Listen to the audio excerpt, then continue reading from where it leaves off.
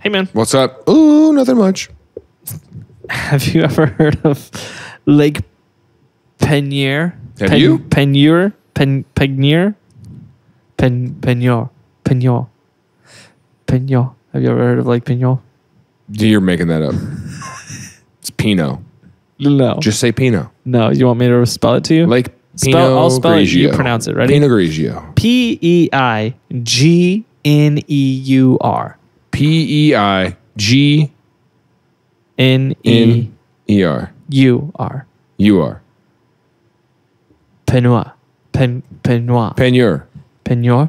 Peigneur. Lake Peigneur. Lake P. Lakey P. I've heard of some Lake P's before. I'll tell you what. Growing up in Stockton Lake, sometimes I had my fair share.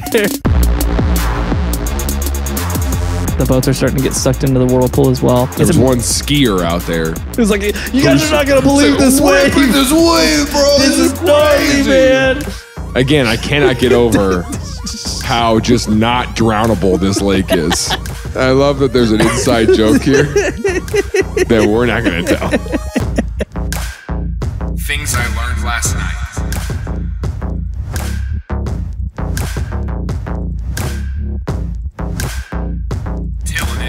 No, have you heard of Lake? Obviously not. Why? What do you need me? Like, is this like a freaking? What is this? A sales call where you need me to like affirmatively say yes? Yes. I'm on a recorded line. I need a verbal. What am I? The exit row right now? Where you're like, I need a verbal yes. I need a verbal yes from you. Can you commit? Okay, just go on with it. This is thing? what I'm talking about. All right, dude. here it is. So you'll notice in this map a red outlined lake. I do see that's the lake we're talking about. It's a little south of Lafayette, Louisiana. Okay. And so Louisiana. yes, just like that kind of Louisiana. That's where this is located. Yeah. Do you know how to say Louisiana? And it's near the city of Earth, spelled wrong. Erath. Okay. Louisiana. So this is a lake that's not a huge lake, but it's not a small lake. And it's connected to this canal that you can kind of see in this map that runs out to the ocean. It runs all the way to the ocean. Okay. That's an important fact to remember about this lake. So this lake... I'll write it down. Yeah, write that down. Don't forget it. This lake was a significant lake because beneath the lake, there's what's known as a salt dome. And so this is a graphic of what a salt dome looks like. Okay. And so basically, many feet below the surface, like 1,000 feet below the surface of the bottom of the lake, there's a dome of salt. This is not the lake. This is a different salt dome. Yeah, graph. but yeah. So in our situation, instead of those trees up there, It's we lake. would have water. Yeah, it's a lake. How deep is the lake? So the lake is interesting. It's a pretty shallow lake. At the deepest point, it's 11 feet. The average depth is 3 feet. So it's Say shallow. 11 feet? That's a pond. Yeah, this is a shallow lake, but it's pretty large. It's larger than a pond in terms of surface They area. got no diving signs? You can't dive in that. I mean, I guess you can't dive in the 3 feet one, but its surface depth is 100 or 1,100 acres. Is its surface depth. So it's not a small lake by any means. You couldn't call it a pond, but it's shallow. It's a shallow lake. Surface depth? Surface area. That's what I meant. Okay. Surface area. You said it twice where I was like, are you surface area? kind of dumb stuff are you saying? Surface area is Okay, so 1,100 acres. underneath this 11-foot lake is a salt dome. Salt dome. Yeah, and Does the water touch the salt? no, there's about 1,000 feet of earth between the salt dome and so why the lake. even talk about the lake? Even on this graph, the lake would barely matter. Yeah, it's true, actually. Here's the significant thing about salt domes, though. So salt domes, obviously, they're a big area that's full of salt, but it's like hardened salt. Like it's like rock salt. Like a my rock arteries. Salt, yeah. Dude, my sodium intake, crazy, dude.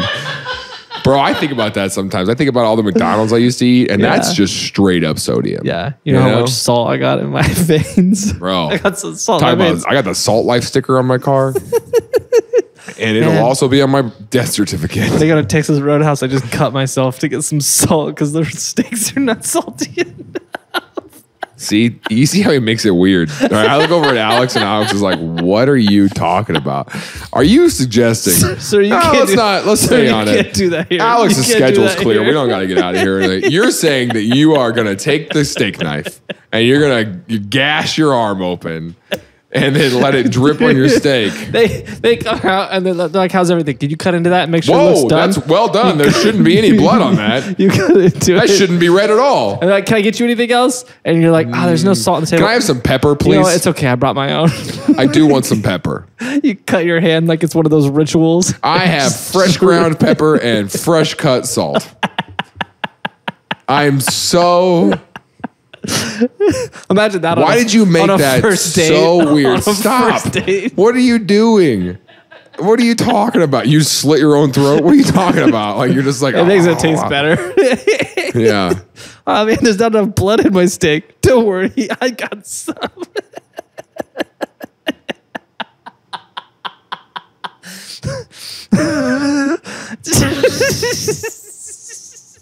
So there's a salt dome under the lake. It's a bunch of salt, but it's hard salt.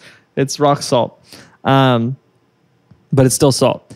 And the thing about salt domes... So that salt dome right there is a solid piece of salt, is what you're saying. Yeah. It's solid salt. Okay. But the thing about salt domes that's significant is 9 times out of 10, if there's a salt dome, there's also an oil deposit around it. So you'll notice I see the gas in this graph, and oil down there's there. some gas and oils near Sure. the salt dome. There's also green bricks. That's where we get green bricks from. Have you ever seen green bricks? Sure. That's near a salt dome. Oil means money. And so in the 80s, 1980s. Okay. On November 20th, 1980, Texaco had contracted an oil rig from like a local oil company to begin looking for oil in this salt mine. How do they find the salt dome? That's a good question. I don't know. We have a repository. They got like a little salt detector, and there's just some old guy out there looking for salt on the beach. Well, it's everybody who's got a big salt content in their blood. They cut themselves around. I'm magnetized toward it. Yeah, you walk over there All day I'm like... There must be a salt dome over here. Is there a salt dome in your town? Anyway. I don't know how they know, but we do have like record of where these are. There's a lot in the Gulf area. Yeah. All of them are mined for oil. Sure. And so I don't know how they found out about it, but they knew that this was here. And so they said, "Hey, let's go try to see if there's some oil down there." And so because this is in a lake, they had to bring an actual oil rig out in this lake. And this is a big-ish lake, but it's not a big lake, you know? And so like, can you imagine and you can stay, it goes up to your knees. I know. And can you imagine this is right next to a town. I'm going to take a screenshot of the map. This was a campground D lake. Like there's a campground right next to it. There's a town right by. It's Peigneur. Del Cambre. Peigneur. Yeah. And so like entrepreneur. Peigneur. Yeah. And this gives you a good idea of how big the lake is too. Like sure. the freeways, you see the size of the town. Yeah. And they just put this oil rig out in the middle of it. Oh, Rip Van Winkle Gardens. Okay, yeah. That's where that is. Yeah. I heard of that. So they bring this oil rig out there, and they bring their barges into this lake to set up the oil rig. They set up the oil rig, and they start doing the test digs to try to see if they can find some oil down there. This was November, what did I say, 20th? Yeah. November 20th, 1980. They're digging at several different levels trying to find this oil deposit that they think is there. And they're about 1,500 feet into the earth looking for oil when the drill gets stuck, and which is a fairly common thing. And these are expert oil drillers. So they start trying to unstick this thing. They spend about 2 hours trying to unstick this drill. And they hear 2 loud pops. And they go, "This is the Earth's drill now." They hear 2 loud pops, and the oil rig starts to tilt. And so they all evacuate the oil rig. So it doesn't fall over in the 11-foot deep water. Again, I cannot get over how just not drownable this lake is. Not drownable. You know what I'm saying? Like, well, that's one of the most significant things the about this lake public pool to me. in Mount Vernon, Missouri had a depth of 13 feet in the diving area. Deeper than the deepest part of this lake. I hate this. You can't take a boat on that. Well, there was plenty of people who took boats out. They had barges out on this because they brought this oil rig. So they decoupled the barges and they loaded in the barges and they left the rig and they. That's the lake's rig now. Yeah, they took the what is it? The leaning oil rig of Lafayette? Is that what they got out there now? So they got in their ships, and because this lake is a decent sized lake. Sure. But it's not huge. So like they really just rotated their barges and then they were at land and they all unloaded. And they watched as something very peculiar happened. Hey, thanks for checking out this episode. If you like it, make sure you subscribe so you don't miss any future episodes.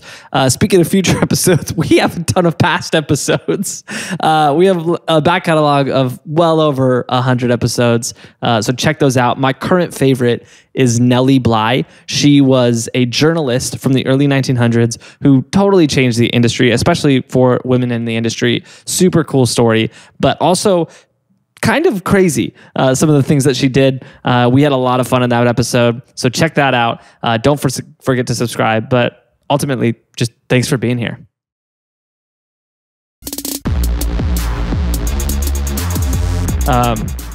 The oil rig, instead of just tipping over and stopping, sunk all the way.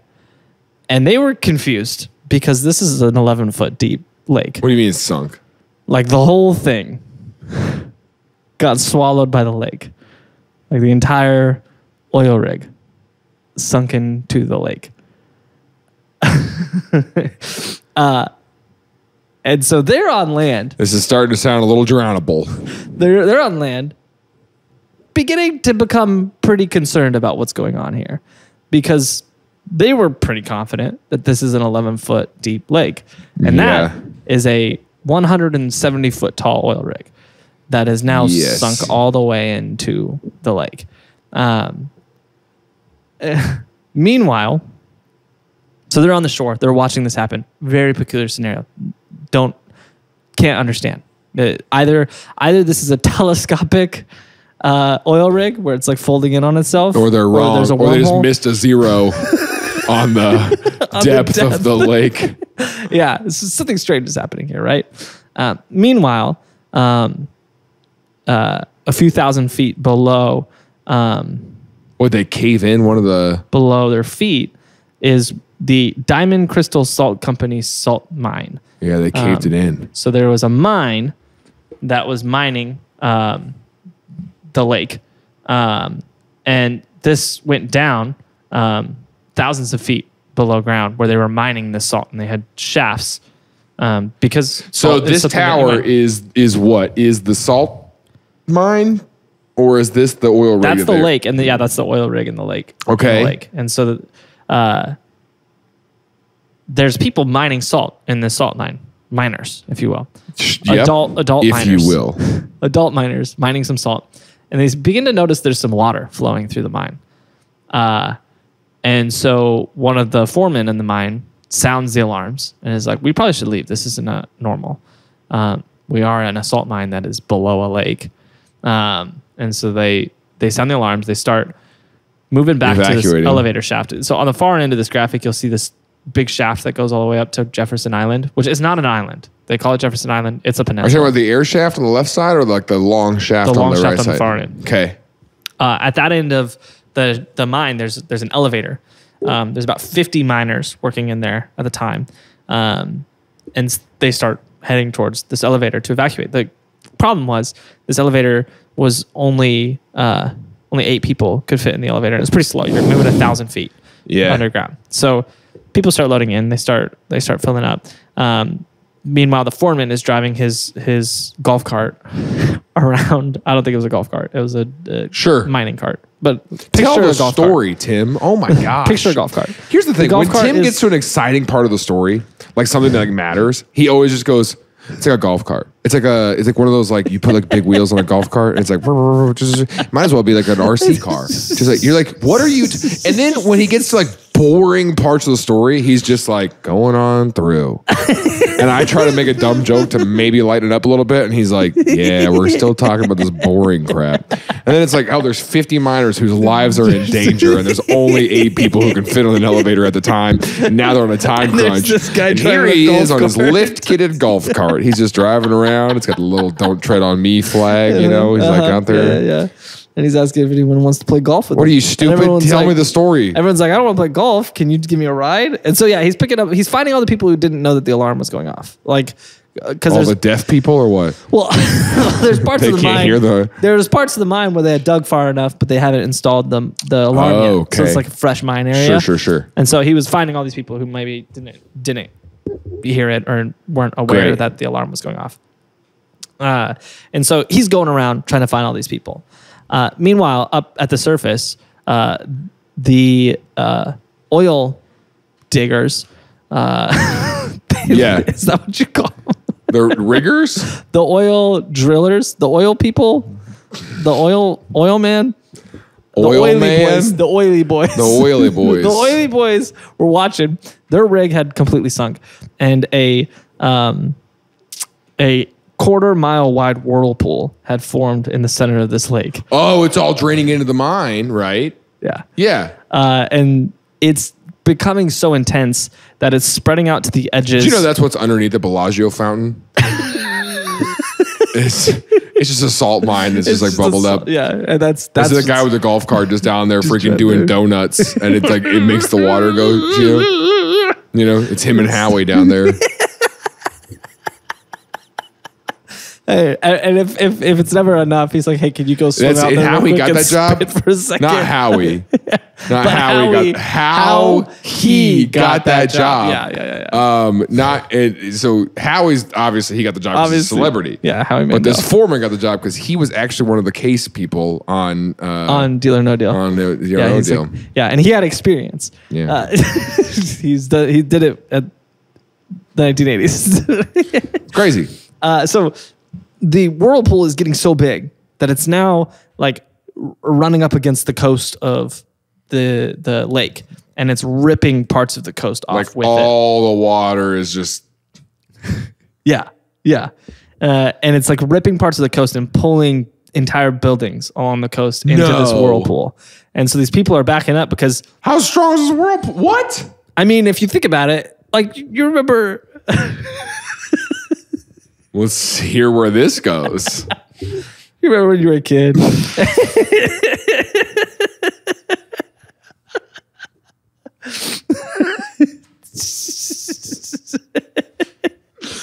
I love that there's an inside joke here that we're not going to tell.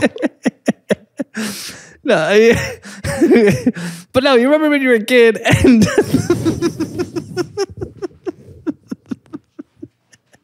I want to tell this story. This is something relatable. Crying. Go ahead. Remember when you were a kid and you were building your train town? And train town? And you needed a lake in your train town. Yeah. So you built your train town over the bathtub. Over the bathtub with some Lincoln logs, and you put it over the bathtub. Yeah. And then you filled it up with water so you can have your lake, and your train's going around. And your mom sees you and she's like, you can't put an electric train in the bathtub. You're going to fry yourself. And you're like, those are the risks I take as a city builder. Yeah. It's talk to OSHA. Like, what am I supposed to do, Mom? Yeah. My hands are tied. My hands are tied. Contracts are signed. I'm just here to do my job. I'm just doing my job, start talking like a foreman. I left Deal or No Deal to do this. She's like, where have you learned all these words? Like, okay. And so she pulls the plug, and then the whirlpool forms. It does pull. I get it. Yeah, and it pulls the buildings from your town down the drain, Sure. and you lose your town. And your mom, you tell your mom, the drain. You tell your mom, you said, that was my home. I've been building that home. I've been saving up for it for 30 years. I haven't even insured it yet. I don't have insurance. She's like, Train Town. How am I supposed to get this back? Drain Town. Welcome to Drain Town. Oh, wow. All right. So yeah, so it starts. Drano's not going to fix that, by the way. Like you got Lincoln Logs and a train in there. Yeah, it's you're gonna have to call. You got to call a plumber. It's a good thing her house was insured because that backed up the sewer line. And that plumber stole her bush. Tim had some plumbing work done in his house, and that guy destroyed one of the bushes in his front yard. He didn't mention it. I came home. Didn't say a word. Came home and one of my bushes was just gone. Yeah. And I was like, I think this guy just stole one of my bushes. It wasn't even like it was. It'd be a really fun calling card as a plumber to go fix someone's sink and then just take a bush. steal a bush. You can just because you can, just because you can get away with it. I'm pretty sure my plumber stole my bush. You're playing a game of Clue. Okay, yeah. Where you're mailman and your plumber anyway. Have you seen any beesh lately? What's the plural of bush?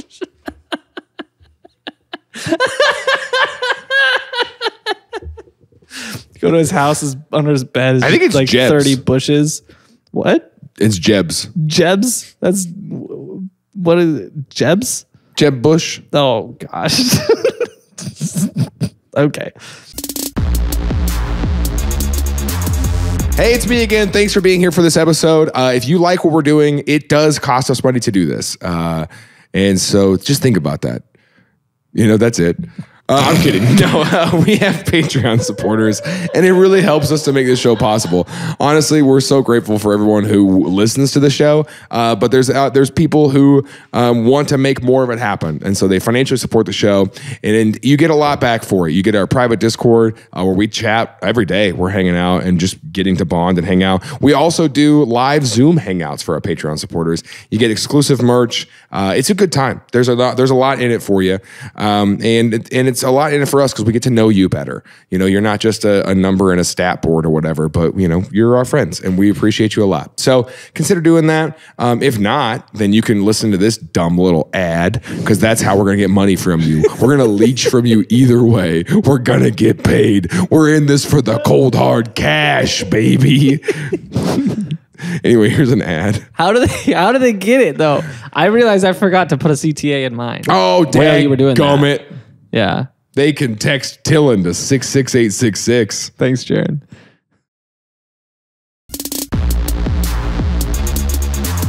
So this thing is like destroying the coastline of this lake. Yeah, it's ripping apart the coastline of the lake. You've got this massive whirlpool in the middle of This is going to leave a huge hole.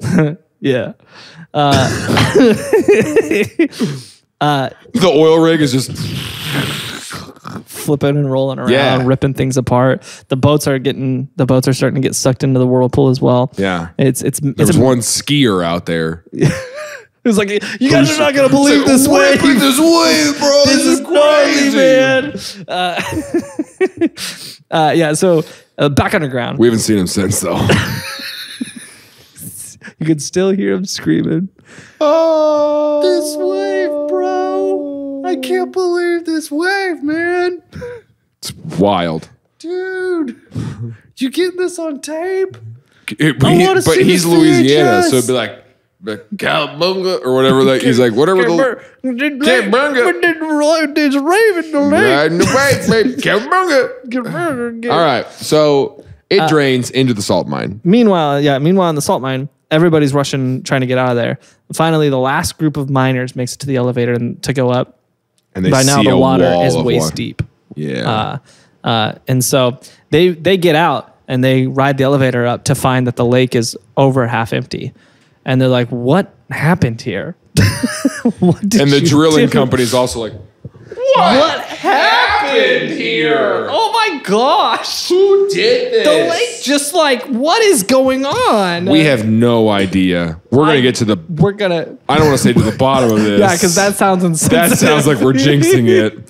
But we're going to... But we are going to find out. We're going to dig deep. We're going to... This story has too many holes. We're gonna go down every layer. Yep. Yeah. Look through every tunnel and overturn every rock. Figure out what happened here. It was probably the miners. Some people's life mission is different stuff. This is mine. We're going to know. Right after our lunch break.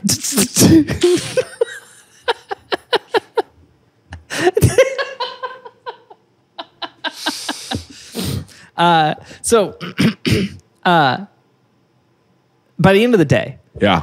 the entire lake drained, and there's just a massive crater in the ground with a big hole in the middle of it. And the shoreline was radically changed. Do we have any pictures of this? Yeah. The shoreline was radically changed from A shoreline. yeah, from things ripping into it. So here's the bottom of the Holy lake. This is from the cow. 80s, so it's a little strange looking. This is still higher quality than a lot of the images you use. And let me see. So I'm fine Do with we it. have? Oh, hold on. Back to the graph. Where did I put that? I thought I got this one. Here is. This is during the draining, kind of early on in the draining process. Somebody got their helicopter. Got a picture of the whirl. You can't really make out the whirl in this. I mean, you kind of can. Oh, you can see that it's definitely circling. Yeah, 'Cause definitely you can circling. see the objects. Yeah, and you see those are the barges. that Did all were those in get there. sucked into the? Yeah, so I think there was 13 barges on Because in the those lake. weren't in the image. Yeah, and those I think it was 9 of them were total losses. A couple of them ended up resurfacing after the event. What is significant is if you look at the original map. Well, here, let me show this one. There's this canal that's running from it that goes out to the ocean. And what It is, drained the whole ocean. well, what was interesting is the force from that whirlpool was so strong that for the first time in history, it reversed the course of that canal. And so that canal was then running northward. And over the next 40 hours, a full week, that formed the largest waterfall in Louisiana history temporarily. And Where? right on the edge of the lake. And so that waterfall started backfilling. And over the course of the next week, it refilled the whole lake. The thing is, Nature's crazy, dude. Nature's like it's like if you think of the earth as a whole, the earth is Yeah. a person, and there's this little mosquito drilling some oil out, and then it just goes, no. And then it's just like refilling. refills that spot. Yeah, kind of. Bonkers, dude. But what's interesting is a couple of significant things were going on here. One, Okay. when they dug, you can kind of see it in this graphic. They dug and they dug into the salt mine. Yes. And they busted through the salt mine, so water started flowing into the mine itself. Yes. When that happened, it caused the moisture caused the rock salt to soften into salt and collapsed the dome. And so the Oh. dome began to collapse in on itself and get moisturized into like salt water because it got wet. And so this whole thing filled with that water. And when the water from the ocean filled in, it started filling that first. And so became this saltwater aquifer. So now it's salt water. So now there's salt water under there because it mixed with all that salt water. But also it's from the ocean, so it's also salt water. So that lake is salt water. Yeah, so that lake refilled and became a saltwater lake. It used to be a freshwater lake, refilled with saltwater from the ocean from that backfilling, is now a saltwater lake. Here's the significant thing. When they dug that hole, that drill was only a few inches wide, right? But the force of when they broke it and then everything started collapsing in on itself, it got wide. Yeah. So now... Swallowing barges. Yeah, so now the deepest point in that lake is 200 feet deep. It's the deepest lake in the state of Louisiana because of this Do incident. they consider it a man-made lake? That's actually a good question. I don't know what they consider it. I mean, it was there naturally. There are still portions of it that are only 3 feet deep. But there's this Great. drop off in the middle. So careful. What do you do if you're a salt miner, though? You know? And now, like, if this, I guess we shouldn't say if this place flooded. Because that's happened. Not while we've been here. It happened 70 years ago. Yeah. 80 years ago? I mean, 70 years ago? you clean it up and you move on. I guess. Here's a shot of the canal. It looks like a road, but there's part of and then the canal is refilling. You see all that water rushing in. Wow. And so this took about a week. What's significant is it refilled some areas where the shore used to be. Like it filled up further. It filled up a little deeper. And so now to this day, there's this chimney in the middle of the lake with a fireplace that nobody's bothered to move. It's kind of like a local landmark. Do they go decorate it at Christmas time? They swim out there. They probably could walk. It's probably 2 feet deep. They walk out there and hang some. Swim out there. Someone still tries it though. It's just like, guys, it's so shallow. it's just them crawling and dragging their legs. But yeah, the ecosystem in the lake radically changed because it was a freshwater lake. Now it's a saltwater lake. And so the type of fish that are in there is different. The type of plants, like underwater plants that were growing in there are different. Everything about it has drastically changed from the lake it originally was. Also, it's 200 feet deep. And there's a bunch of barges and stuff at the bottom. After this happened, they were like, that was weird. You guys want to try to explain what you did there? The government said that. That was a quote from the government. The government was like, the oil rig was like, God did it. I'm pretty sure that was Jesus. It was a warning. God said, don't drill. God said, no more drilling here. Yeah. He said, that's where I hid the Ark of the Covenant. I don't want you to find it. He came to me in a dream, and he said, the salt miners are about to find the Ark of the Covenant. I need you to drain the lake into the salt mine. I know it's going to be hard for you to believe. I know it sounds crazy, but I got these golden goggles that God gave me. If you believe it, text 4 friends. God's not dead. God's not dead. Yeah, so they went to court, and everyone was like, it's the salt mine's fault. It's the driller's fault. What it came down to is they looked at all the evidence and they said that there's a lot of things at play here. One, there wasn't really any good maps of the salt mine that were publicly available to the Texaco contracted company that was digging. And so they used what they had to try to map where this salt mine was to make sure that they weren't going to dig into that, and they were off. The map was off of where it said they were going to be. On top of that, the engineers... But they were accurate according to the map that they had. No. On top of that, the engineers' math was wrong. And so they were off according to that map as well. Great. So the map itself was off to begin with, and then they were also off because their math was also wrong. And then there was the fluke accident of this thing getting stuck and popping the salt mine. So the depth of the salt dome was...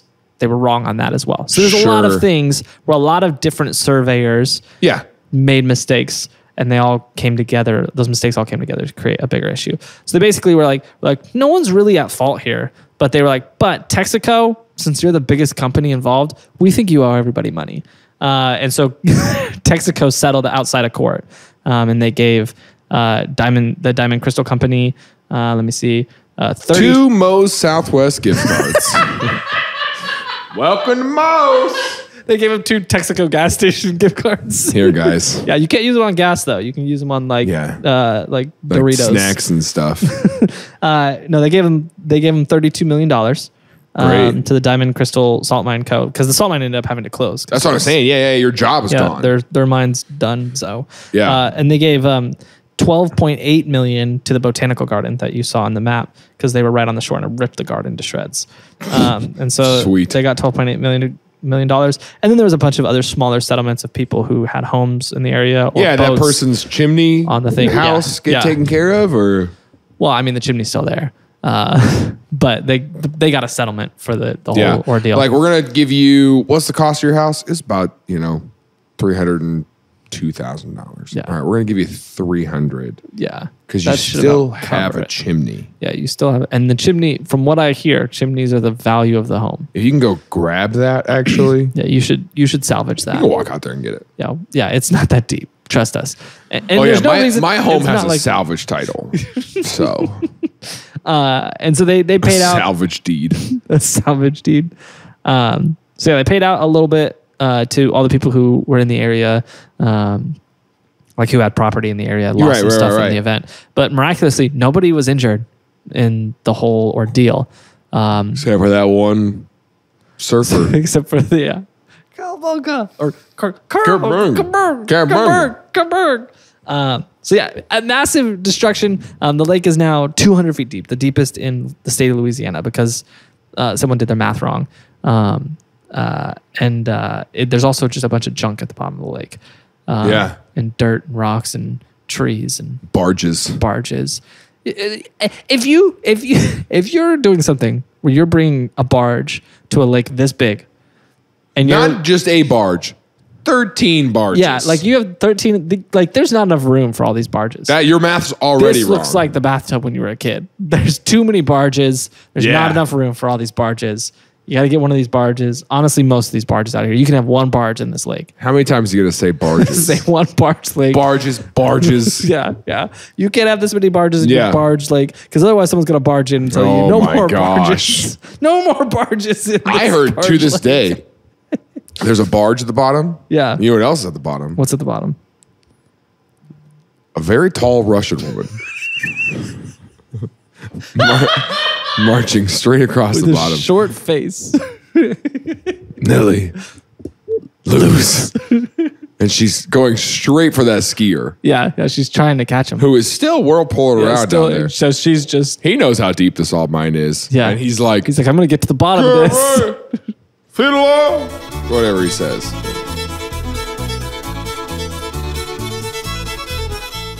Hey, thanks for checking out this episode. If you liked it, you can subscribe or watch some more episodes or some clips. But then I need to make this like 20 seconds. My producer said it has to be longer, so I'm just going to keep talking for a little bit. And is this long enough, Connor? Okay, cool. Yeah, thanks for being here.